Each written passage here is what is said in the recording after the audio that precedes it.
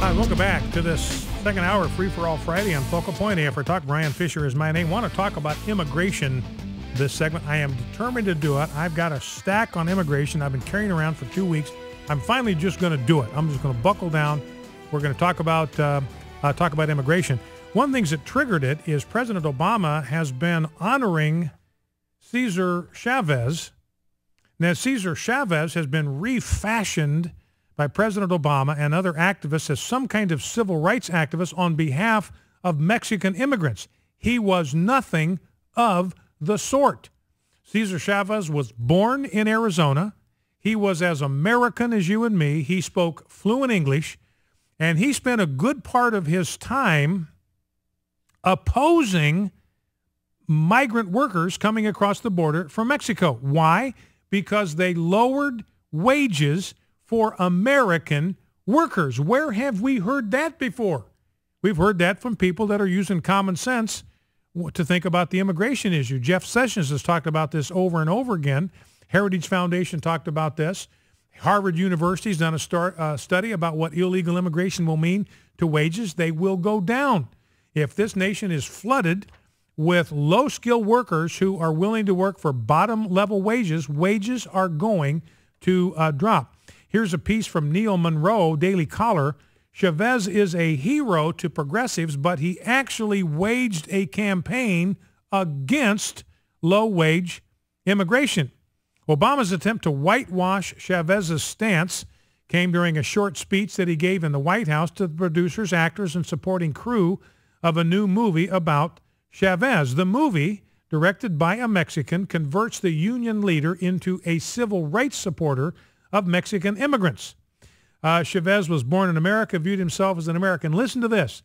His greatest wins were in the 1970s when he managed, listen to this now, listen carefully to me. This is Cesar Chavez, Mexican nationality, but an American citizen, vehemently opposed illegal immigration. In fact, he actually went to the border with Mexico to be a physical presence to stop Mexican migrants from coming across the border. His greatest wins were in the 1970s when he managed to triple farm workers' wages and boost mechanization by reducing the legal inflow of strike-breaking Mexican bracero laborers. Chavez called the illegals wetbacks. This is a racist term. Most Hispanics are going to find that to be an offensive term. I'm not using it. I'm just quoting Cesar Chavez. He's their hero. He called them wetbacks because they swim across the river, the Rio Grande River. And he called them strike breakers.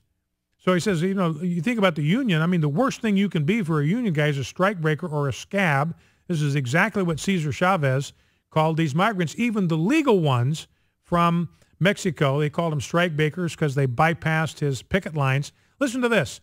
This is Cesar Chavez. As long as we have a poor country bordering California, it is going to be very difficult to win strikes. Now, the unions at first, and remember, he organized the Farm Workers Union. These are people living and working in the United States of America. And when Cesar Chavez was leading them and organizing them, he stopped the flow or reduced the flow of Mexican migrant farm workers. What happened to farm workers' wages? They tripled. By reducing the flow even of legal immigrants from Mexico, and this Bracero program was a legal deal. You could come in, seasonal workers, you could get a permit, you could come in, stay for a time, take your earnings, and go back home. And I theoretically have no problem with that if we can find a way to make sure that these people leave when their time is up. But the point is, by resisting even the legal flow of migrant farm workers, he raised the wages of American workers by 300%. Now, let me ask people that are sitting out there listening, how would you like to have get a 300% increase in your wages, your salary? Would anybody like that? Well, what Cesar Chavez teaches us is one of the ways you're not going to get that. You are not going to get that unless you reduce the flow of workers across our southern border. Now, since the Democrats have jumped into bed with the illegal immigrant community, listen to this. Since then, farm workers' salaries have dropped below the level won by Chavez, along with the salaries of many other Americans who are forced to compete with low-wage legal and illegal immigrants. So once again, you see that these democratic policies, these socialist policies, they are hard on the little guy. They hurt the little guy. They do not help him. Now let me grab clip number 7, Rob, if we can. This is Telemundo anchor Jose Diaz-Balart. And I've got a story in the stack about why the Republicans are even doing this. It's money.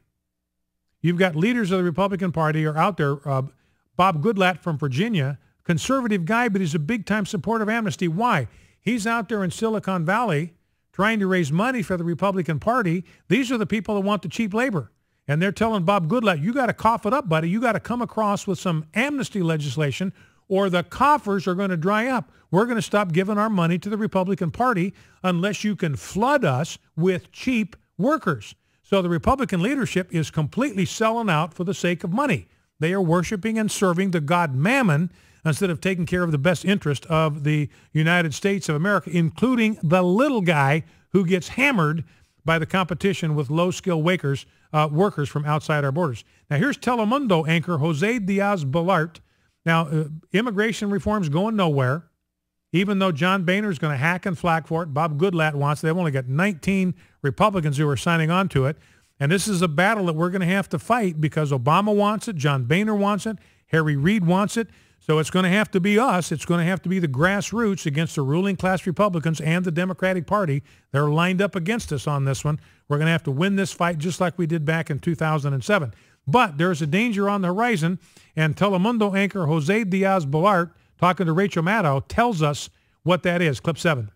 I think he's going to wait until August. If nothing is done in the House, I wouldn't be surprised if he starts making some very controversial executive orders to mitigate the pain of millions of people who face deportation. Okay, so he's saying Obama's just going to do it by executive order. He doesn't get legislation. He's going to say, forget about it. I'm just going to go ahead and issue orders as the imperial president and get it done. Let's drop down to clip 20 if we can, Rob. This is Marco Rubio talking to Peter Cook of Bloomberg. And again, he's admitting that immigration reform is unlikely with President Obama. But I want you to listen carefully to what he says about what's coming down the pike. Rob, do we have clip 20 ready to go? The Marco Rubio clip? Okay, let's listen to Marco Rubio talking about immigration. I don't have any regrets. My only regret on immigration reform is we couldn't arrive at a solution that brought on board more people so that we could actually get it done. I think it's going to be very difficult now to do anything comprehensive in Washington. People don't like to hear this, but it's true, given the lack of trust in this president that particularly Republicans have. The argument that we continue to hear is, you're going to go ahead and do the legalization, but that's going to be linked to enforcement. But then the president is going to pick and choose which parts of the enforcement he moves forward on and which ones he doesn't. And we're going to end up with all of the legalization and only half or none of the enforcement. So Marco Rubio is saying, look, what reason would we have to trust President Obama to enforce any laws that we would pass? But the worst thing that Rubio said, my only regret is that we didn't get amnesty done. That's my only regret. So he's still oriented that way.